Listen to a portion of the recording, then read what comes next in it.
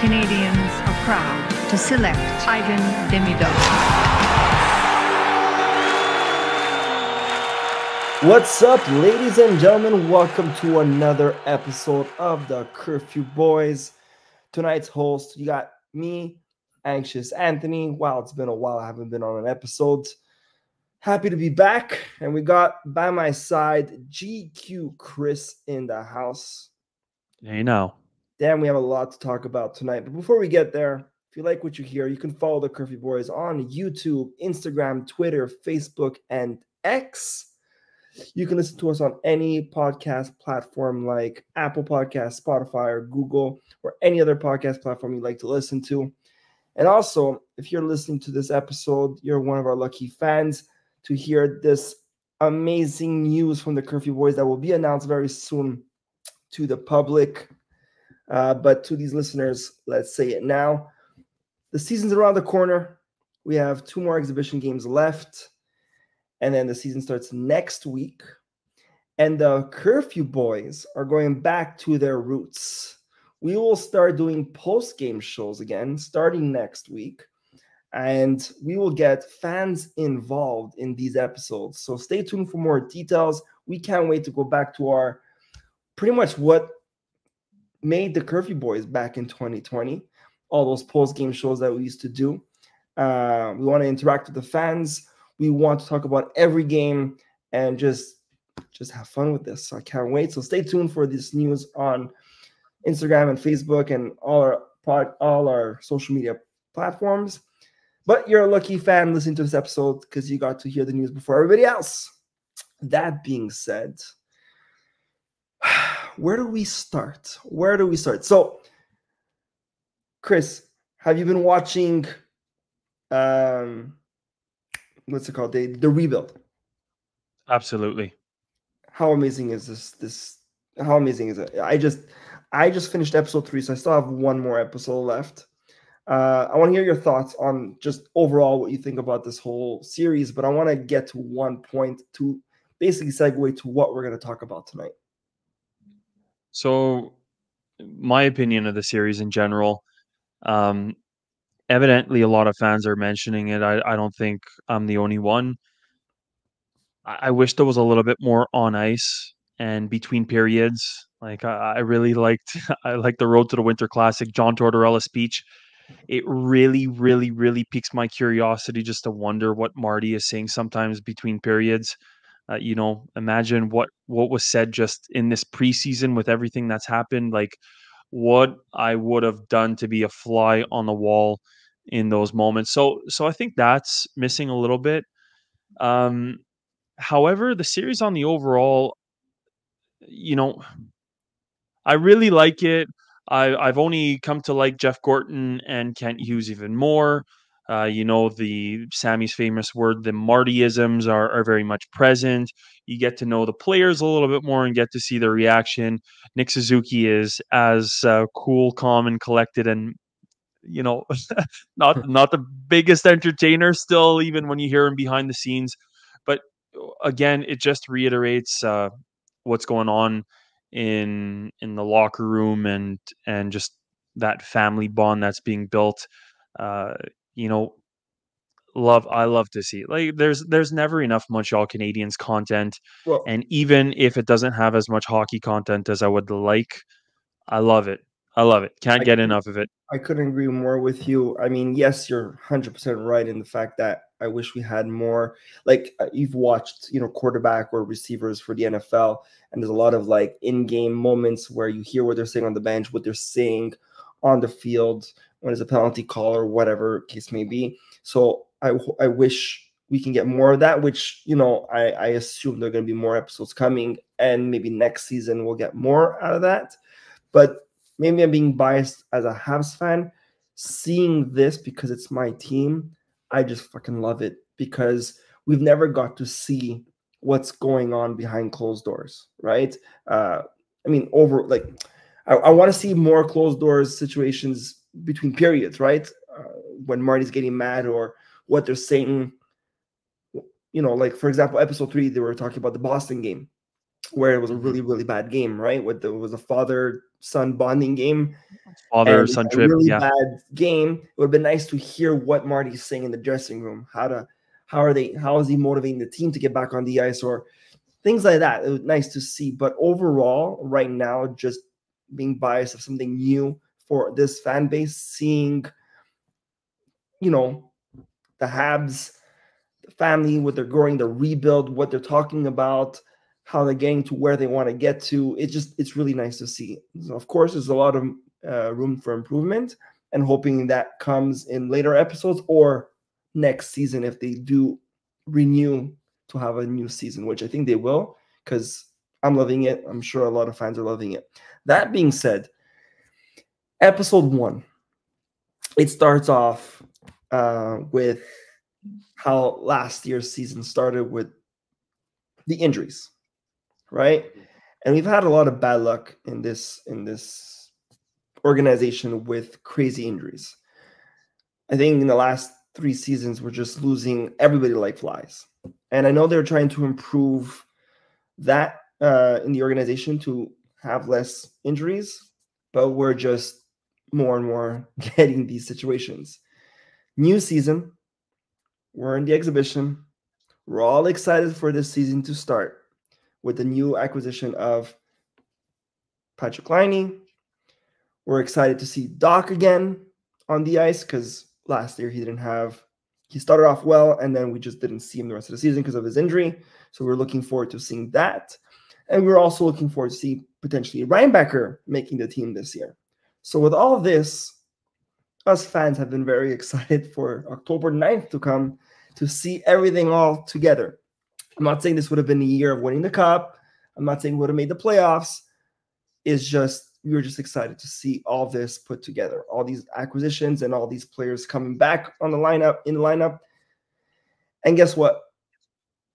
Last year, the episode 1 of Rebuild, you see the reaction of Doc being injured, how it affected the dressing room, how it made so many changes for the rest of the season because they had a vision with Doc on the lineup, and then they had to make a lot of changes, right?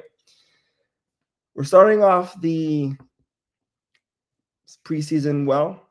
Team is playing very well. We're winning games, playing well together. And then a few nights ago, boom, something we did not want to see. Reinbacher getting hurt and leaving the ice. And then you see Patrik Laine getting hit and leaving the ice. I'll speak on behalf of all Habs fans. That night really stinged everybody. Stinged me. I was freaking out. I think I watched that replay 1,000 times, trying to see what happened. Could have been prevented. Was it part of the game? Is it not part of the game? Just all these thoughts coming in your mind. We're yelling at the TV. I'm yelling at my phone. We're yelling at each other on our group chat. So angry that this happened. And then, of course, us typical Hats fans, the season is over. It didn't even start yet. It's over. Oh, this is going down, Joe. Let's wait for 2026 here yet? All those stuff coming, right? Let's fast forward to a couple of days later. I think, actually, before we get there, let's talk about that night. Let's talk about your reaction. What did you feel that night exactly? Let's share that with the fans. And also, what did you think of that? Let's talk specifically Laine first. I think that was major. I know the Reinbacher was, an unfortunate moment, something that couldn't have been prevented. But let's just go Laine because that, again, big acquisition. All the money we spent on having this guy on our team, hoping that he's make a big comeback in the NHL with our team to improve this organization. And then come Saturday night, we just thought that we lost this player for good. So, if you'll allow me, Yeah, I'd like to take a moment maybe to get you into the context of how I'm feeling since well, Saturday I night. know how So you're feeling. Saturday night, I I've seen it actually all. headed I've over seen to it all from you. I know exactly how you're feeling now. Let's see how you uh, express it here on live recording. Fuck, I've been begging to do this episode for a few days now. I've been thinking about what I want to say and how I want to say it, and now that I'm here, I can't even. It feels like I can't put the words together. But just on the emotional and mental side, Saturday night I was actually over at Sammy's place with Sammy and his girlfriend. Went over with my girlfriend and going to have supper. And I remember walking in and saying, "I am so excited for this game." It was the closest. It was the closest look that we got to what I expected the team to look like first game of the season against Toronto, October 9th. I'm telling you, like, Ants, I was excited. I was genuinely. I walked in. I'm not a very like. I don't tend to show my emotion too much for many things. Uh, Literally, apparently, I'm doing a good job. My boss wanted to offered me something very very nice today, and I was just like, oh, okay, cool. Like, thank you very much. Please don't read too much into my reaction because I'm just, yeah, I was just like, "Oh, I'm tired, I'm whatever." So just don't react too much. But went in there, I was excited and I was showing it. And what came out of that game, obviously, like you said, Reinbacher, you said it so well. We'll come back to it. But with Laine, I can genuinely say with the fan base, with the other individuals who are doing podcasts and posting Habs content, with the media members here in Montreal, with the team itself, there was a buzz in the city. There was an excitement. There was a sentiment that there was so much to look forward to.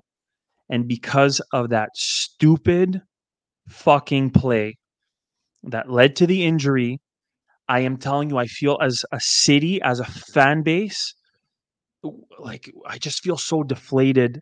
I am down. I've been down for the past few days, and I know it's hockey. There are things that are more important in life than hockey, but it felt like the first time in a while. It was just like, no, this can't continue. There can't be more injuries. It's not going to happen again. Everything is turning up. I'm the first to say the stars are lining. The stars are lining all the time. I'm repeating it like a broken record. And holy crap, that was a kick in the teeth type of night with what happened. So emotionally, that's how I'm feeling. I felt like I've been getting dragged through the mud. I feel as a fan base that we've been getting dragged through the mud for the past few days, and it's been carrying over into my personal life. Like I've actually had a hard time dividing hockey from personal life. It's been an unprofessional or even not like it's just not been good for the past few days because of this. Sounds childish, sounds ridiculous. I'm just telling the truth. This is how I feel. I feel deflated along with a whole lot of you. Now, what is my reaction to the actual play itself? No, Leafs, hold that. like Hold that. Leafs fans and everybody. I'll Hold, start. I'm before you jump in, Anthony. I'll say this much: Cedric Pare could have decked, could have absolutely laid in with his shoulders, could have clotheslined Laine. He took out his front two teeth. He decided to go forward with his fucking knee first. There's no convincing me. There's no convincing me that it was not the knee first. It was a dangerous play in a game that didn't count for anything, and it was knee first. And now we got a potential superstar players because now it's the argument. Well, he's not a superstar player. He's a fucking potential superstar player who's already scored over 40 goals. Please, please refrain from using that any sort of argument as such. That was a dangerous play, unnecessary. He's getting blamed for trying to cut between two guys. Excuse me. That's what hockey is. Forcing the play, charging forward. That's what skilled players are. We going to start saying, Cale McCarr, don't try to perform any dekes on the back end. Nathan McKinnon, don't try to perform any dekes. Connor McDavid, stop deking. Stop trying to go between two or three guys at the same time because it's your fault. It's also your fault because you have your wide stance. If you look, there's a clear change of direction of the player's knee. And again, if he would have clotheslined him, of course, Habs fans would have been pissed. Of course, it would have been a dirty play. But there's a difference between a dirty play and a dangerous play. And now we have a player who's sidelined for 2 to 3 months. And 2 to 3 months, believe it or not, fans, is good news as compared to what we were expecting. Dangerous play, fucking boneheaded play in a game that didn't count for anything. And you know what? Let me toss it back to you. these fucking preseason games, there's so many players from the opposing team who don't even deserve to be on the same ice surface as some of these AHL scrubs, and even if they're lucky enough to be considered AHL scrubs for life. So that's my initial reaction. I'm sorry, Anthony. No, It just outpoured. No. And you know what? I can't even beat what you just said, because it's exactly. Look, let's just rewind to how you felt in the last couple of days. You said it was silly or whatever. Look, I'm not gonna lie. I felt the same way. And coming from me, who's very emotional when it comes to sports, too emotional at times, to the point where it takes over my personal life, my whole entire life. Like I went days when the Habs lost, or my Patriots lose, or when Italy loses, I don't talk to anybody for a week. And people used to like make fun of me about it. Like, oh my God, these guys are already on the golf course laughing and you're home crying about it. Well, you know what? I'm very passionate when it comes to sports. Now, I did lose that passion. I've said this many times in this podcast the last 4 years. I did lose a lot of my passion with the Montreal Canadiens, NHL as a whole, for the last couple of years. But it was slowly coming back. And the last 2 seasons with the whole rebuild situation and Marty and Gorton and Hughes and the players and the way they're building this team, my passion was coming back. And you said it right. There was a buzz in the city this year. Okay? And we've said this many times. Finally, this fan base, we're not,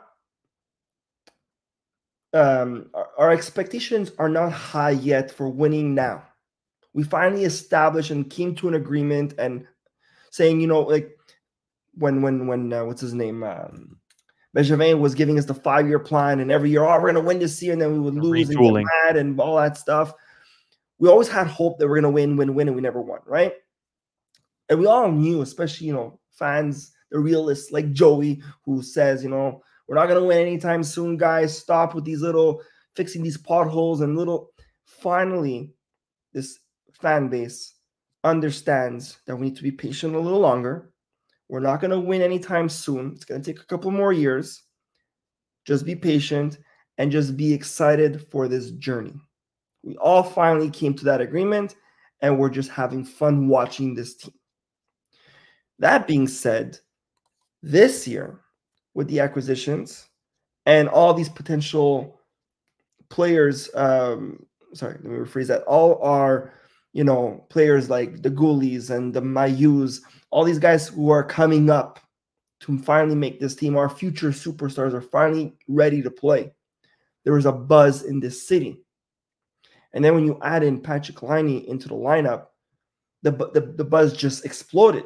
We're all fucking excited. And finally, not excited to say we're winning this year, just excited to see this team get on the ice, play, and,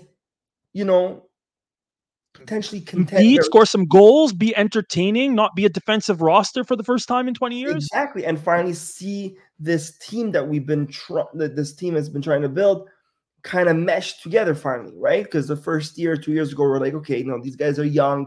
They don't know how to play. There's no chemistry. And then last year, the chemistry was building. And then we have Lane Hudson, who finally made the team. And then you're seeing how he's playing this year. So far, it's like, oh my God, this guy's a superstar. And again, the buzz was there. We couldn't wait for October 9th to come to just start this season. And then now, like I said before, my passion finally came back. So a year ago or 2 years ago, I couldn't care less if someone got injured or whatever. I would just go on with my day-to-day. It wasn't in my norm to be that type of fan because I used to take it to heart. Saturday night was my 11-year wedding anniversary with my wife. We're out for dinner. Thank you. We're having dinner. Beautiful dinner, no kids. We're enjoying our anniversary. And I get this text message in our group chat, and a friend of mine messaged me that Laine is out. And I watched the video in front of my wife, and I saw this crazy-ass dangerous play. And I lost it. It really took over my night. You said it before. It might sound silly and stupid, and there's some listeners out there listening to this and say, oh, you fucking idiot, you're with your wife and you care about Laine, who's making $9 million, and he's probably fucking, home right now doing nothing and you're just complaining instead of being with your wife. No, it took over me because, like I said, you said it before, exact words. I felt deflated at that moment because everything we've been waiting and excited to see in the next couple of days just went in the fucking shithole. Like it just died. So it took over. But then when you watch that replay over and over again, and then there's some people saying, oh, it's part of the game, it's part of the game. Fair. It is part of the game, the speed and what Laine did going in through the players. I get it. It could be dangerous. But like you said before, if the guy would have just hit him shoulder to shoulder or, smashed into him and he loses 2 front teeth, fine. Then you could say it was Laine's fault. He shouldn't have done that, or he took a risk. That's a fair point. But when you see a player like, I don't even fucking know I don't even know who this guy is. Okay? Being sarcastic. And then he goes and pulled his knee out first. Watch that replay over and over again. That knee went out first. That was unnecessary. Unnecessary. You can point fingers at Laine for taking that risk. Fair. But he put his knee out. And that is, to me, very dangerous, unnecessary, especially for a stupid exhibition game. That being said, this league has to wake up. Here they are trying to prevent fighting, to, have less injuries and less fights on the ice and concussions and this and that. But yet you're still risking the players to add these stupidity games that are not necessary. I get it. Exhibition is important. We need it to, test out the rookies and the rookie camp and all that crap. I get that. But I think it's time to wake up and shorten it, because all these players who are risking themselves against, like you said before, players that don't deserve to be on the ice. These are players that are going to be in the AHL or maybe never making the NHL. And you're putting them on the ice with players like Crosby, McDavid, no, you're risking these superstars against players that don't even deserve to be there. They don't even know the game yet. They have no experience in the NHL, and you're putting them on the ice with superstars that you're risking their career because they don't know how to, like this guy Cedric. He probably just wasn't mature enough to play the game, and you know what I'm trying to say. So the NFL woke up a few years back, and they shortened the preseason games because they saw how many injuries it was causing for games that are not important. There's a difference between playoff hockey, season hockey, and preseason. And now you're seeing these players play exhibition games as if it's the fucking Stanley Cup Finals. It's not. Anyways, you're also putting on a bunch of players who are trying to make a name for themselves, and even Arbor Jackeye, who can't wait to talk about our friend Arbor, my favorite player on the team, Arbor. But Arbor had said it himself. Like a lot of the players are going to go and try to play a very physical game. Or going to try to drop the gloves. Are going to do something to stand out. I get it. Physically, it's going to be one of the easiest things to do. You can't ask everybody to dangle through the whole team and score a goal, but you can definitely ask a guy to play physically. Shame on Craig Berube, by the way. There's some people are saying it's in response to Pizzetta hitting John Tavares and whatever, but they brought a lineup of thugs, and you know what? I'm also going to make this is I don't want to go there, but this might also be even a coaching point for Marty as a coach.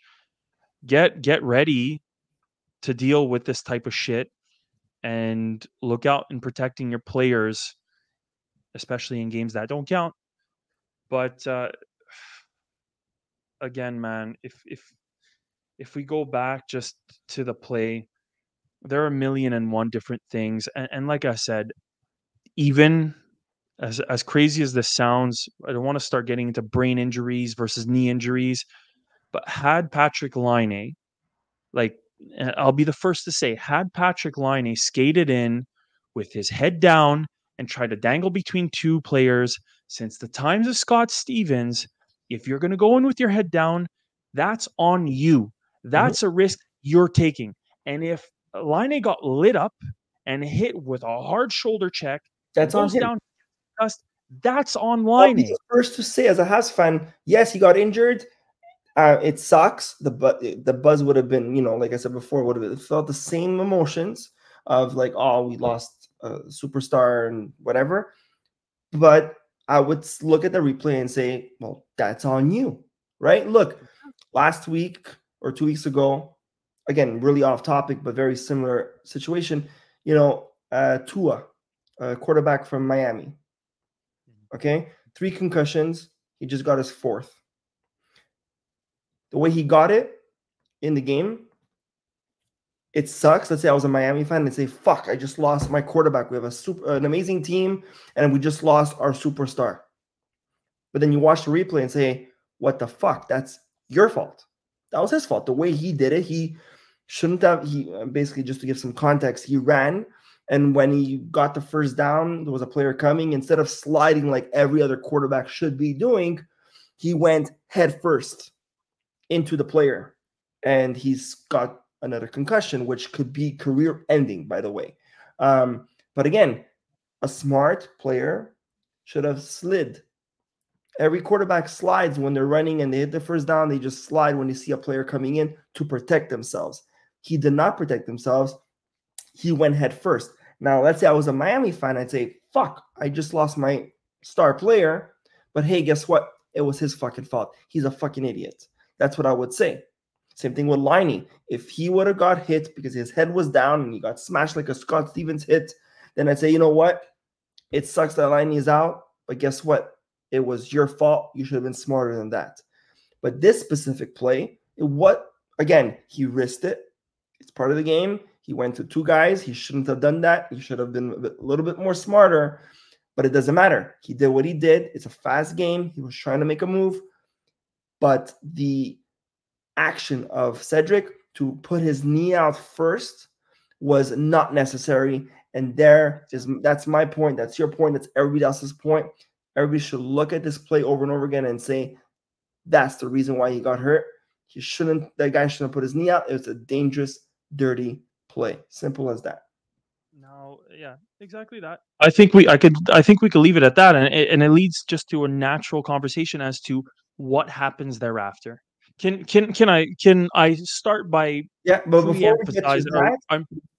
that, I just want to say, to all our Habs fans, today was the best news we could have gotten for this situation. Okay, so we could just close this off by the Patrik Laine injury.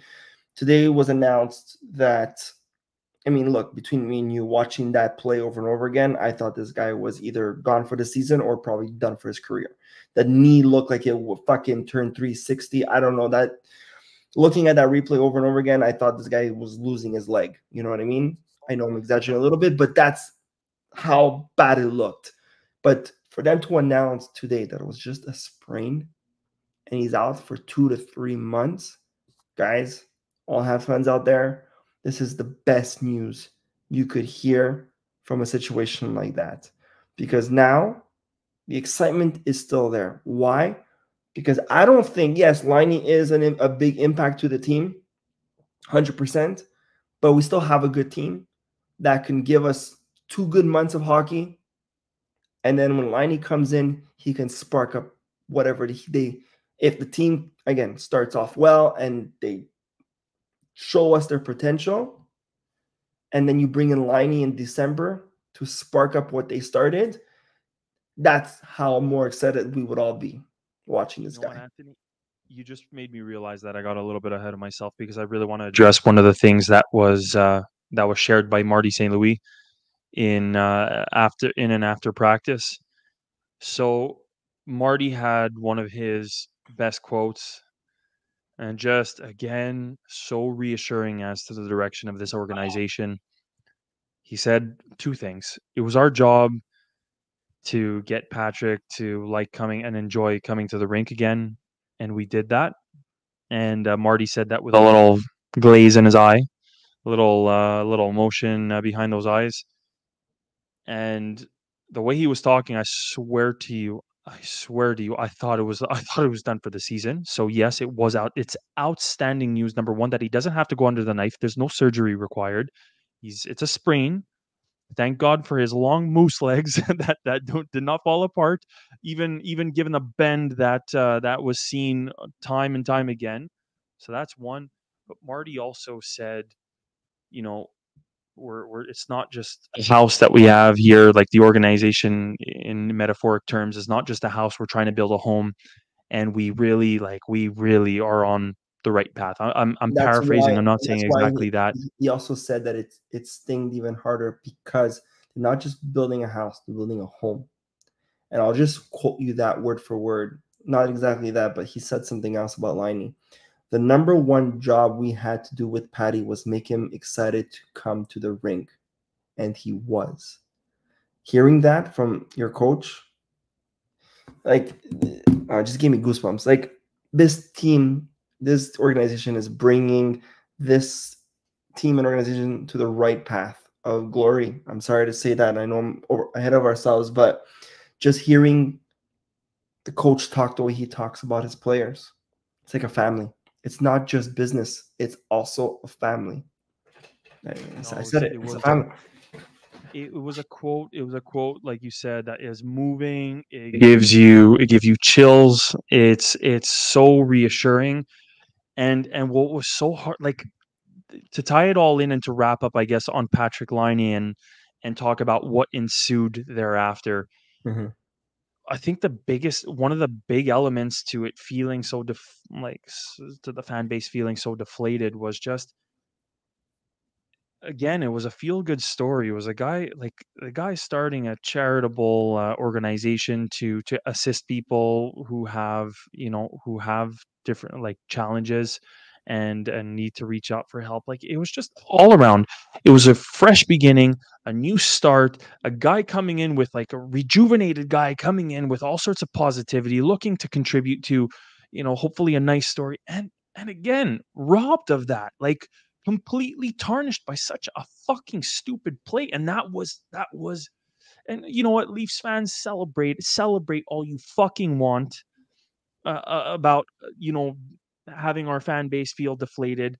Go right on ahead. Karma's a fucking bitch. If there's anything like that life has shown time and time again with the range of people that have ever come into contact with, karma's a bitch, and we'll see what happens. I'm not talking about vengeance. I'm just talking about karma. What goes around tends to come around naturally, Yeah. not with any negative But let's talk about negative what intentions happened. behind it. Now, sorry I cut you off before. I want you to continue to talk about what happened, the after effect of that hit. What happened? What did you see? And why do we love this team so much after this specific moment?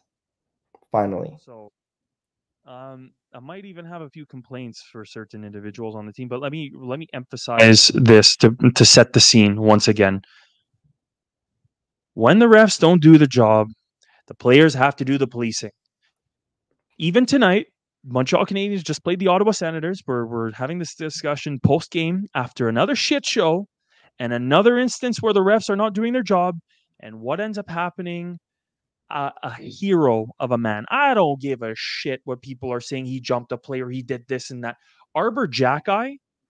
Arbor Jackeye. We mentioned this just not even 2 months ago when Pacioretty almost had his head detached from his shoulders from a hit from Chara. We had Scott Gomez skate up to him and poke him with his stick and say, "That's not very nice what you did right there. My player is almost dead on the." But that's not very nice, Mister Zdeno Chara. That's not very nice. Arbor Jackeye is the first Montreal Canadiens player for as long as I can remember. Maybe going back to a player like Sheldon Surrey who had a mean streak when it counted. But Arbor Jackeye is the first player that took the shit into his own hands and sent a clear message that if you touch our players, and especially if you want to turtle and not fight, you're still not walking out with just oh, it's okay, you don't want to fight. He beat down on a player. He punched him to the back of the head. He did something that was dirty in response to something that was even dirtier. And you know what? Like, seriously, hats off to Arbor, because I have been dying to see a player of his sort that will genuinely make you pay for stupidity. I sent you guys an analogy. Maybe you know what? I'm gonna skip that all around, but it's kind of like Joe Pesci in Casino when he says, "I'm willing, like I'm gonna do something that's gonna hospitalize you, and then right when you're gonna be getting out of the hospital and I'm gonna be coming out of jail, I'm gonna do it again because I'm stupid like that." And Arbor has like, and I like using that example because what Arbor did was stupid. He put the, like, in a certain sense, 7 minutes of penalties after doing what he did to Cedric Paré, and again tonight he nailed Stutzle. We'll get into the Stutzle. I think he did these.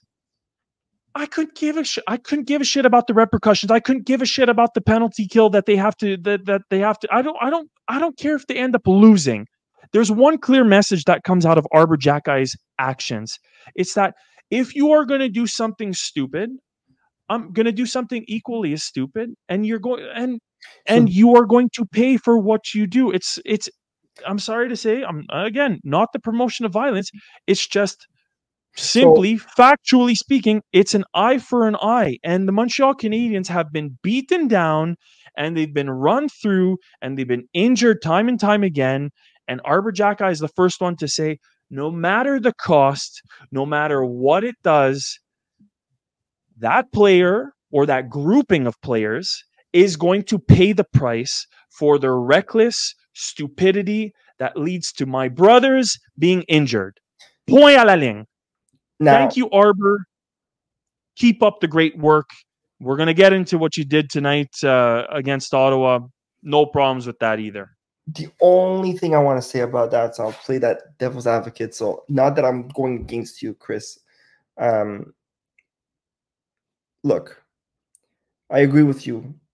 What you said before, that finally, ever since I can remember, we finally have a player that stands up for our teammates, for our brothers, the way he does. It sends a message to the league where, hey, you're not fucking around with my guys. Okay? And we've always needed that, and we finally have it. I think every team should have that one player on the team to show everybody else around the league you're not messing with our guys. Okay? It's very important. Because like you said, we got stepped around for many years. Right? That whole Chara hit to Pacioretty, and then we went and don't do that, not nice. Like, no, we're not going to play nice. Okay? So people took advantage of that because it was easy to hit one of our guys or hurt one of our guys and basically just get a slap on the wrist after that. Now, the league knows that we have a player like Jackeye where, hey, you touch one of my guys, you're fucking done. That being said, I don't want to promote violence. I don't want to promote revenge. So what I'm trying to say is that Jackeye needs to find a balance. Okay?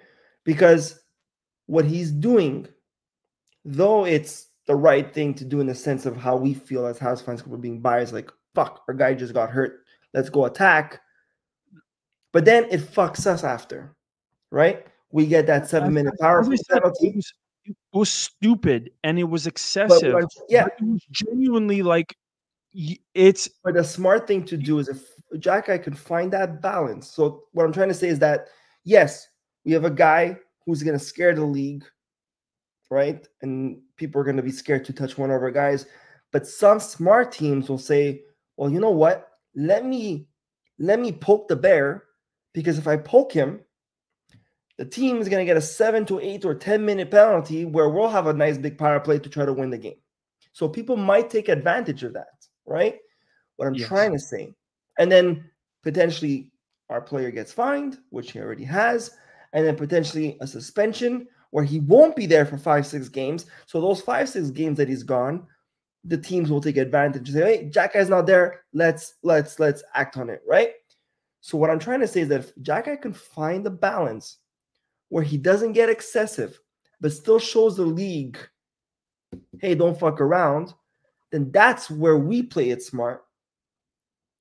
have a player like Jacky who will stand up for his guys, find that balance where he might just get that 2-minute penalty or maybe no penalty whatsoever because it's okay to fight back. It might be a double penalty where, both players go in the penalty box. So what I'm trying to say is that I think Jacky just needs to mature himself. He's still a young player in the league.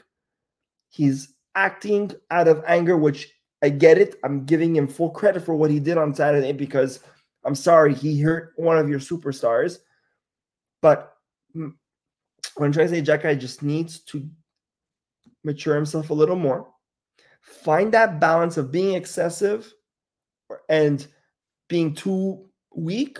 Find that middle ground because there's a lot of players in the league that had that middle ground that players were scared of and, did not take advantage of these moments. Because if Jacky continues doing what he's doing, it's going to lead to, like I said before, I know I'm repeating myself. I'll say it one more time to conclude it. If Jacky continues being as excessive as he is, it's going to lead to a lot of penalties where other teams will take advantage of that and win games. 2, suspensions, where we're going to be missing him in the lineup for 5-6 games, where the league will take advantage in those 5-6 games to hurt our players because there's no one there to defend them. All I'm saying is that be smart, Jacky. Continue what you're doing in the sense that defend the boys, defend your brothers, because we finally have that guy in our team. Just do it smart. That's all I'm saying. Yeah. I think, and I'll say this much. Considering that there are no points behind these games, there's no 2 points at stake, and that Arbor was responding to reckless plays. And again, it's a perfect time to kind of graduate into what happened tonight. So Riley Grieg decides to perform a late blindside hit against Kirby Dach. Could have been very dangerous, could have fallen on the ice, could have hit his head, already kind of had a whiplash to his head. Thank God he came back. What happens? Michael Pezzetta goes and challenges Riley Grieg. No, doesn't respond, doesn't do anything. I don't know if you saw the Jake Evans interview with RDS after the first period. He basically said, stupid, useless hit. He doesn't want to respond for it or for his actions. Now watch the game get out of hand. We're not going to be walked on. I'm paraphrasing again. I don't have it, but Jake Evans basically called the fact that it was going to get violent. Who was our best player? Who was our best player on the Montreal Canadiens tonight? It was Kirby Dach. Tim Stützle is arguably one of the best, if not the best player on the Ottawa Senators. And what ends up happening? Almost like a picture perfect replica of the angle and the type of hit. The only thing is that Arbor, and look at this carefully before you start attacking, Arbor actually hit Stützle's stick into his own face. It was Stützle's stick that got him to shoot his head back. It wasn't even okay, he threw up his elbow, whatever. That came after the hit. But again, if you are not answering the bell, and it wasn't even Arbor who went to go knock, it was a guy within his own weight class, similar. Michael Pezzetta went after him, didn't want to respond, said, you know what? This game's going to get stupid. This game's going to get out of hand. And guess what? A star player, I'm not condoning Arbor taking off a star player's head. But again, it's just an example of Arbor Jacky saying, this is an eye for an eye. You're going after our best player? We're going to go after your best player. Struble did a little bit of a better job. He absolutely decked Riley Grieg with a clean hit coming to the zone. Brutal hit. Loved it. But Arbor Jacky, again, hats off to him. I don't care that he got a game misconduct and it was a 5-minute penalty. I really wholeheartedly and genuinely don't give a royal shit that he got kicked out of the game. It was a message. It was a clear message. And the message that's coming out of it is, if you are going to take the risk of injuring one of our players, then expect somebody to be injured. again, it's an eye for an eye. It's not condoning violence. It's not promoting violence. It's not saying, it's just the way he's reacting. The way he's reacting is showing me in a metaphoric term or manner, an eye for an eye. And if it's going to be an eye for an eye, let me tell you, there will be hard hits. There will be players who are going to be laid out. But if I'm the Ottawa Senators and the Maple Leafs, what I am thinking the next time around is, number one, I better answer the bell, because it could have been Michael Pezzetta. Like, think about it. It could have been Michael Pezzetta landing a few hits. Riley Greig ended up fighting Kirby Dach. Hats off to Kirby Dach for sticking up to that stupid piece of shit. But furthermore, had he just answered the bell to Michael Pezzetta, a lot smaller and a lot less mean than Arbor Jackeye, would have been over, would have been done with, would have been out of the way. No, instead, game gets out of hand, and Riley Greig, you put your player at risk because you have a wild dog on the Montreal Canadiens side. And thanks to this wild dog who's unpredictable and who's going to do some crazy shit, you're running the risk of injuring one of your star players. And the next time that you play us, you better think twice about running us. Point à la ligne once And again. that's the message that I want to continue promoting from our team and our players. Don't fuck around. 100% in full agreement with you, Chris. And the refs have to do a better job. Like you said before, if the refs are not going to do the job, well, then you're going to get, if the league wants to, and the league keeps promoting, no fighting, no injuries, no this, but yet you have stupid refs on the ice not calling these dangerous moments. So it's only normal we're going to take matters in our own hands. All I'm saying, again, not disagreeing with anything you said, Chris. I fully, again, being a biased Habs fan here, with all the anger I have in me of going and attack our superstars. You want to talk the emotion side of me? Fuck yeah, Jack guy. Go fucking destroy this guy. Go do what you got to do. Keep those gloves on and destroy him. That's the anger side of me. But then, the other side of me where, when you calm down your emotions and your nerves and anger, all I'm saying is try to do this in a smarter way, because there is a smarter way of doing it. I'm not saying not to be a little, like let it go, Yeah. I'm saying still do what you got to do. Just do it in a way where it doesn't lead to a misconduct or a 10-minute penalty, because there is a way of doing it to just get a 5-minute major or a 2-minute penalty. That's fine. But don't risk the game of, a play like that can cost us a game, right? That's all I'm saying. There's two things that I want to go back on, and then we could come close to wrapping. But if the refs have just tossed both 100% Cédric Paré and they would have tossed Riley Greig tonight, done. Refs. No, but I'm not. But hold on. I'm not saying that Jack should not drop the gloves or do what he has to do. Even if the refs do their job, we still have to act on that to show the other team, the rest of the league, that don't fuck around. I'm not saying I don't want Jack to do what he has to do. Do your job and fucking fight these guys. 100%. Scare the league that you touch me, you touch one of our guys, you're done. Keep that. What I'm trying, I think I'm not saying it right. I don't know if I'm explaining it right.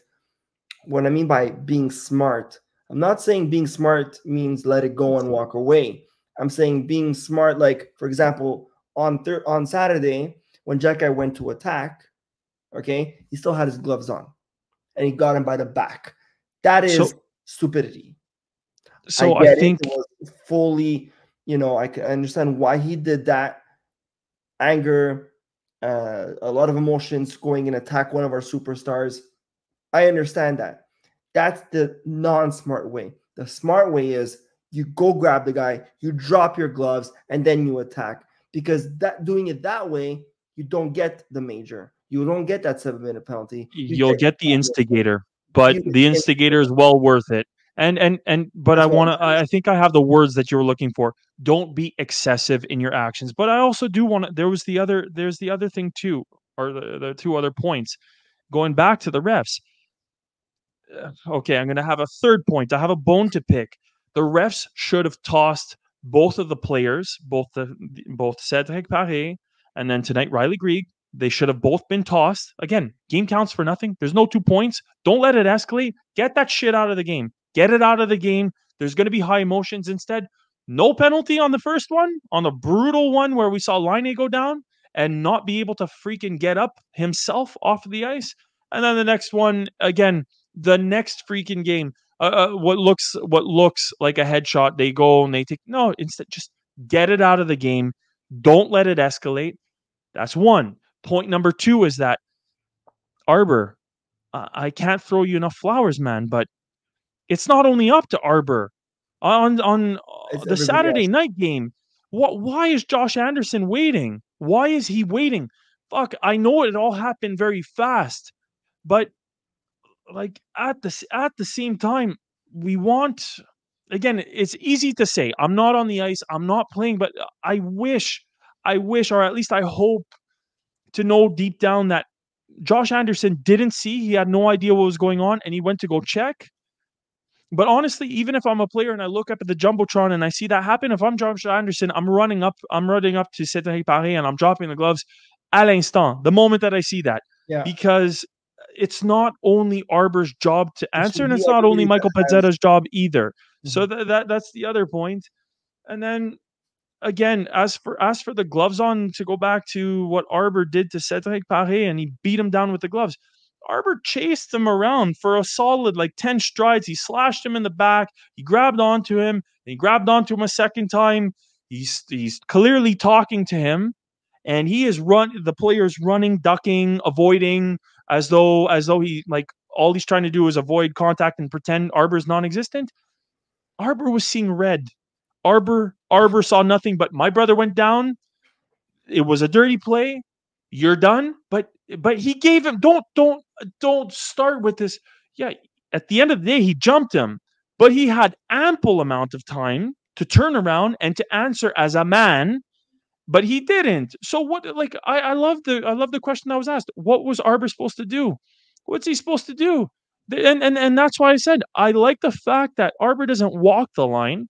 Arbor crosses the line when it calls for it. And And I don't again, want everyone in disagree. agreement. And We shouldn't be calling for excessive force and excessive reaction that's going to lead us to punishment and penalties and suspensions. Like, Arbor does have to smarten up and be more balanced. But that's under those yeah. circumstances, thank God he crossed the line, No, hun- because and he's the that's first why player to actually do, like, he did what it had to be done. and He that's what got his hands dirty and he fucking did something that was dirty, but the message was sent. yes, and that's where I agree with you, and that's why I'm saying. Speaking about Saturday, I'm full hands gonna fucking send a bouquet to Arbor to do, doing what he did, because the refs didn't do what they had to do.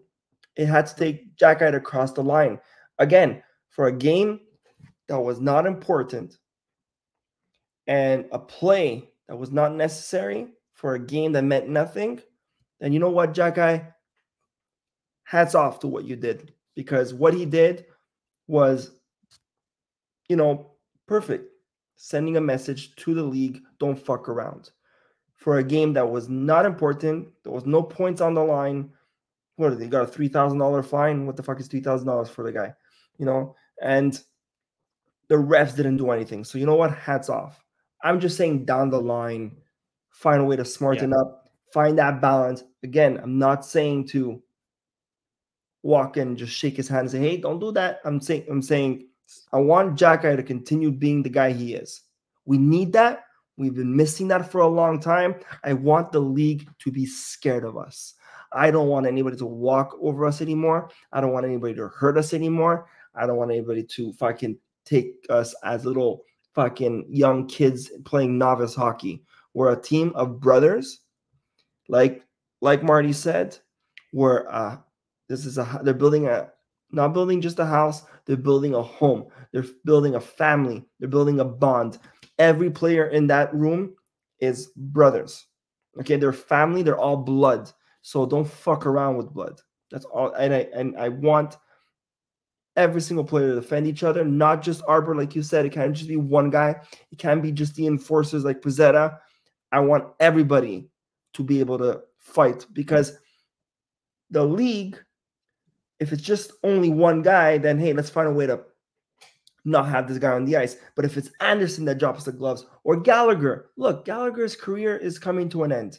Okay, he has nothing to prove anymore.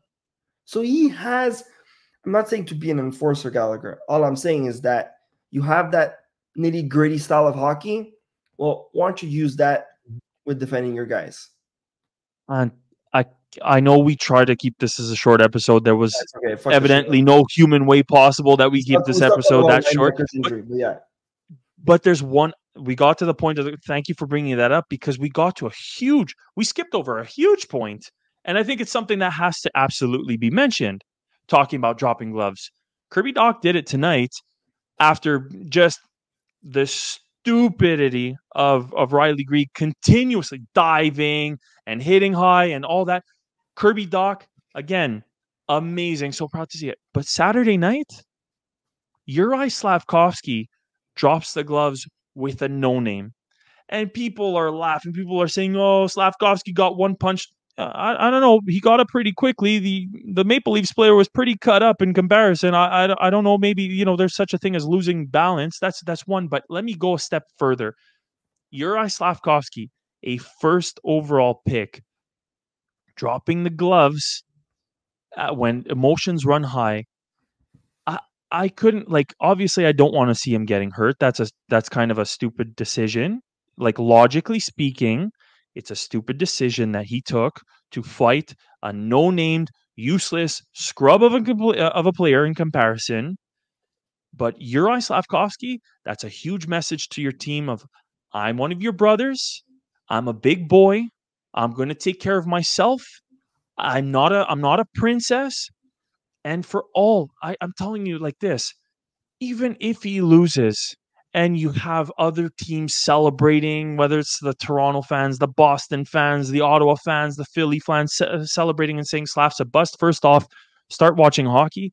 But number two, especially for a team like Toronto, that is the difference between why we win in the playoffs and why you guys are perennial losers. When you see Austin Matthews getting ragdolled, back when you were up 3-1, by the way, and you were getting ragdolled and you thought it was so funny to smile behind your mustache behind the net because you were so tough and you were winning the series. That's the type of a wimp player the captain of Toronto is. That's the type of player when Steven Stamkos fought him and forced him to drop his gloves. Steven Stamkos manhandled him, and that's Steven Stamkos, not the biggest of players, or I think even smaller than Austin Matthews. So when I see a guy like Uri Slavkovsky who has no business fighting, having a pair of somethings between his legs and having the courage to drop and fight and stand up to somebody and square off, you know what, Uri, win or lose the fight, I couldn't care less. You're the type of player who's going to make the Montreal Canadiens a group of winners and not a group of losers who are fucking scared to go in the corners every single spring. So hats off to Uri, great teammate, great work. Just please, for the love of God, be careful. We don't need you getting injured. See, but that's why I'm loving how this team is being built. Okay? You have a team like Toronto who are just a bunch of superstars getting high paid. And guess what? They don't go anywhere. Why? Because they have no chemistry. They're just a bunch of talented players on the ice getting so much money and don't know how to play with each other. They have no love and respect for each other. And that's why they don't lose. They don't win. Okay? The way this team is being built, I've said this so many times, and Marty, clarified that in his press conference that he's building a house, a home, not a house. He's building a home, a family. Having that on the ice will take us a long way. You know how scary this team could be if it's not just one guy defending your players like Jack Eye.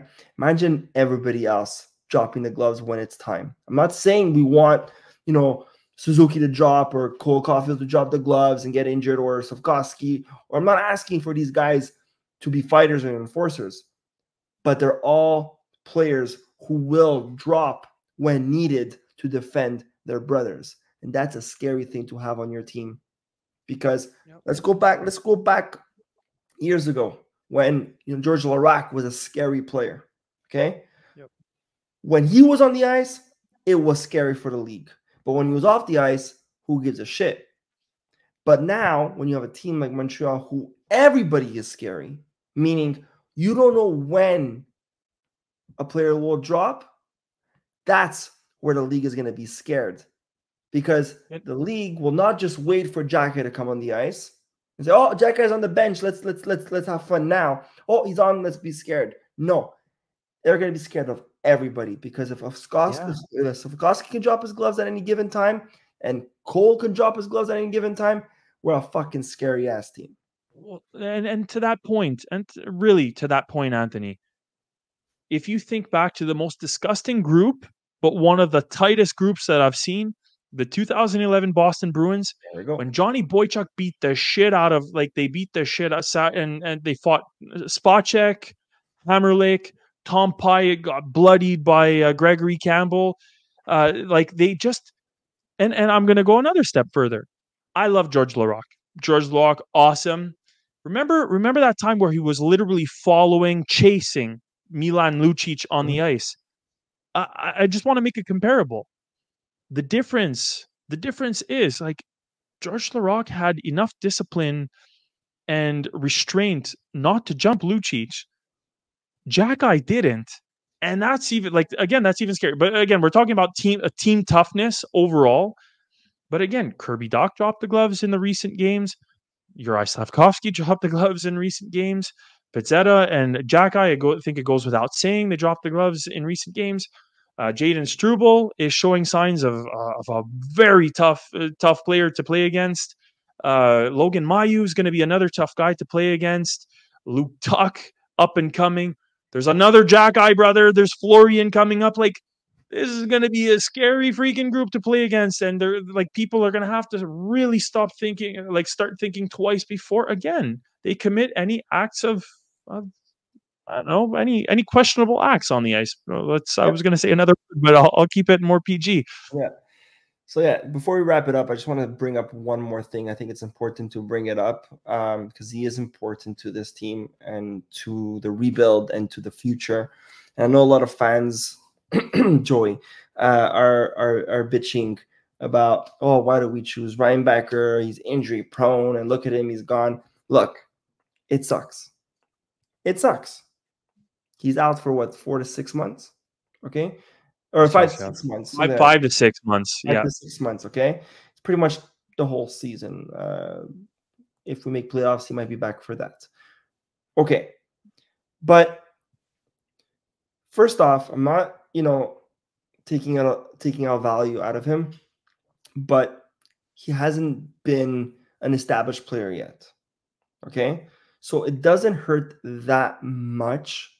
It kind of sounds bad. I'm not saying I don't care about him or anything, but he's not an established player. We don't know what season he would have had. We haven't seen him play yet in the NHL. Okay. He is an amazing player. We've seen him play. He's great. And he's, our future defenseman. I mean, we picked him first overall last year. Fifth overall. Fifth overall. Yeah, fifth overall last year before Demidov. Yeah. Okay. I get it. It sucks. It's just an unfortunate situation that happened.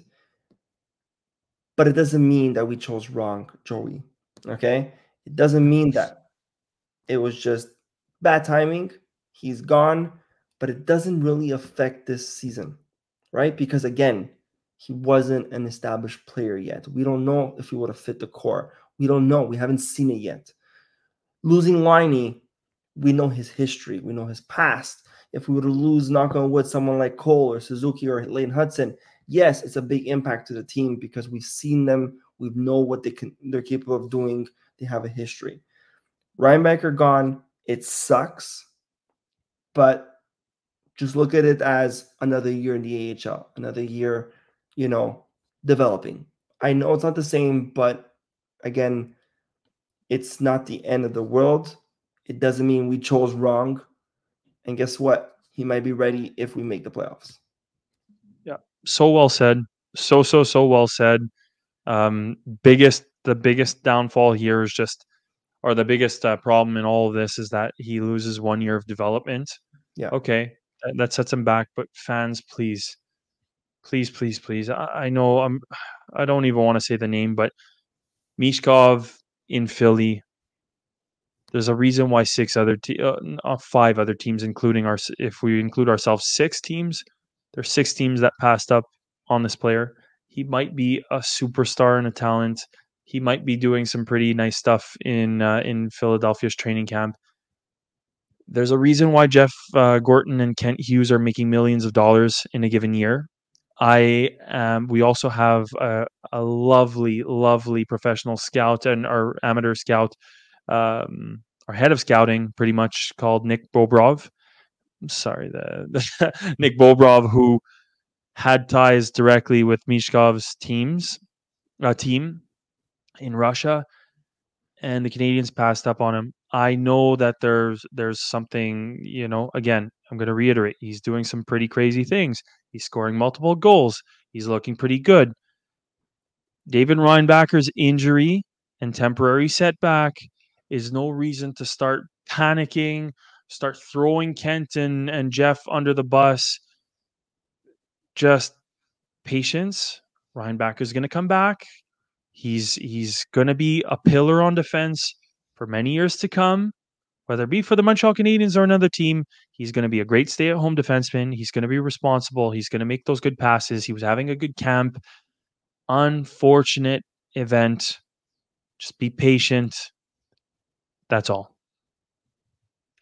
And yes, it sucks that we have these injuries, especially 2 big names of our team, but it opens up an opportunity to see other players who are going to be sent down and now have a chance to play. And we can see them perform earlier. We have space now for Joshua Roy to come up. We have more space for Mailloux to play this year. I know I'm not saying that Laine is injured is a blessing in disguise or anything. I'm not saying that whatsoever. But now we have a chance for the next 2 months to see another player who probably wouldn't have made it play right away, and maybe he is a good fit for the team and will perform. And when Laine comes back, it might be hard to send down one of these guys because, oh my God, now we just saw them what they can do. You know what I mean? So there's a name already mentioned by Jeff Gorton. Sorry? There's it's No, I didn't hear what you said. Sorry, you cut off. Oliver Kapanen.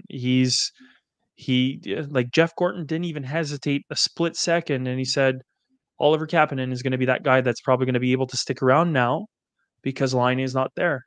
Mm-hmm. And I definitely think Oliver Kapanen, like, again, in no way, shape, or form are we going to celebrate any injury, but it might mean this guy sticking around, and it might mean this guy playing for the Canadiens. It might mean buying time for Kent Hughes to make a move for Christian Dvorak, who hasn't had such a good camp.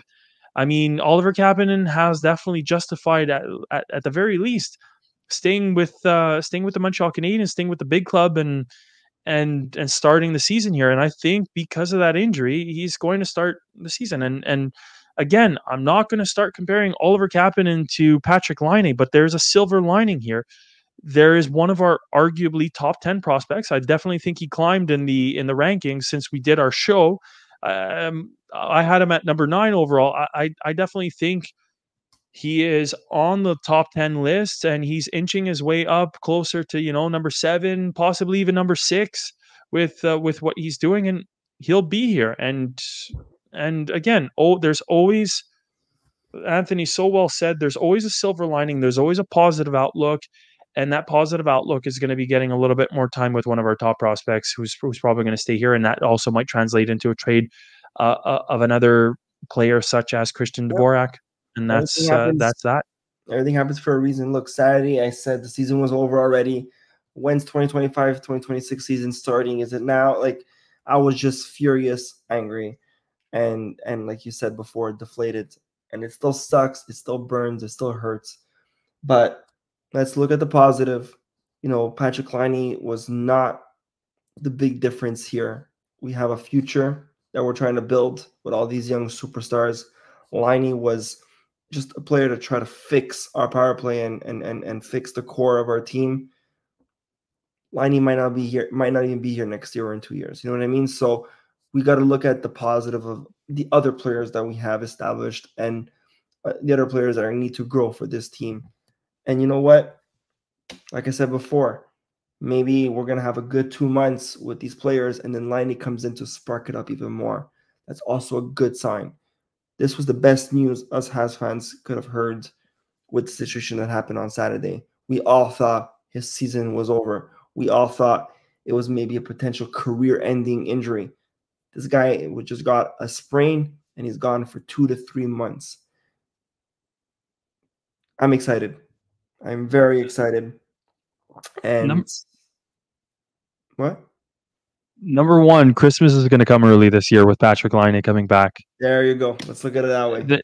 And the other, again, I don't want to drag it back into this conversation, but I just, with what you said, there's something that just hit me so hard. The way that the team has responded to what happened, in particular, Arbor Jackeye.